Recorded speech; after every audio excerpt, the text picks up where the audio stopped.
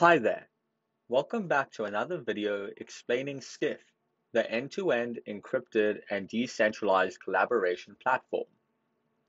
This video will show you how to enable Skiff's IPFS integration, allowing you to store your pages across a decentralized network.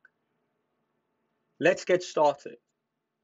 If you start on a Skiff page, you can click the settings icon in the side panel on the left. Under Account, scroll to Storage Format. You can now choose whether you want to enable Skiff's IPFS integration. I am going to enable IPFS. And there you go. Now all my pages stored on Skiff will be stored across a decentralized network. You will always have the option of disabling Skiff's IPFS integration from settings in the future. That's it for this video.